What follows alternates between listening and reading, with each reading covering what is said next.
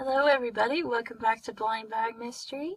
I managed to find some Disney Planes micro drifters, so let's see who we got. These are from the up-and-coming Disney Planes movie. That's probably going to be pretty cool. They are micro drifters. There is one vehicle and one poster in each pack. Now, as you can see, there's not much interesting things going on the back of these, so let's crack on into them and see who we got.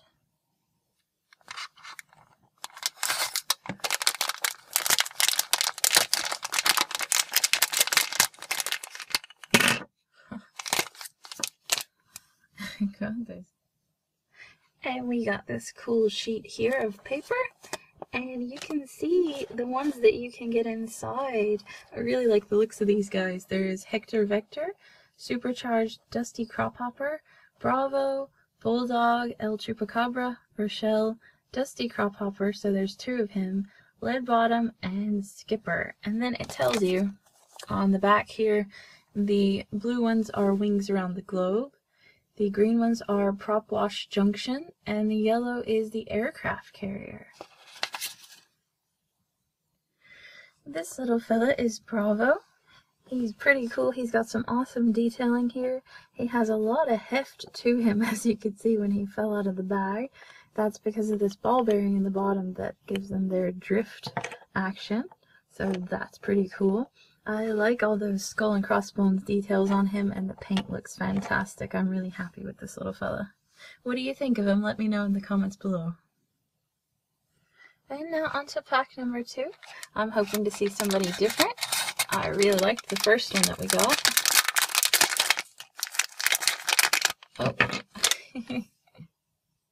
And we got Bravo a second time, and it is worth noting, besides that it's double the cuteness, that he is with the aircraft carrier because he's designated a yellow marking on the poster there. So maybe we'll get somebody new in the third pack. Here we go with pack number 3.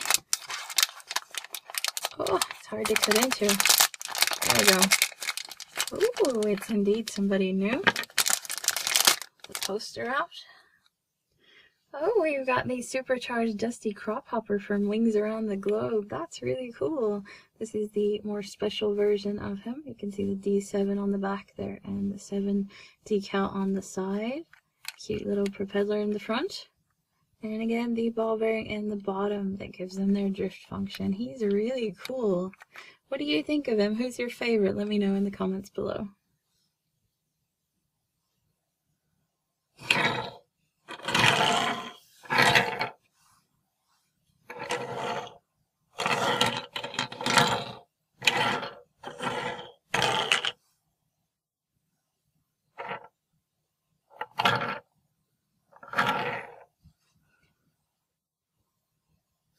I really like these guys. I think they're a lot of fun. I like the drift action. It works pretty good. I like all the details. I like that there's heft to them.